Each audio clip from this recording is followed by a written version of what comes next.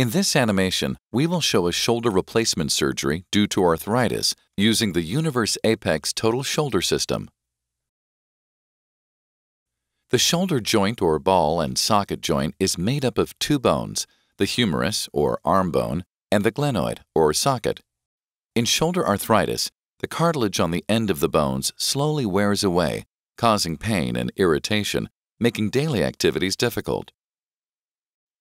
First, your surgeon removes the damaged parts of the bone and prepares the two bones for the implants, starting with the humerus and followed by the glenoid. Next, your surgeon will secure the plastic glenoid implant into place using bone cement.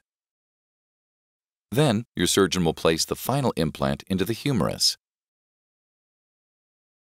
A metal ball is used to replace the damaged bone. Sutures are used to repair the surrounding tendons. This completes shoulder replacement surgery with the Univers Apex.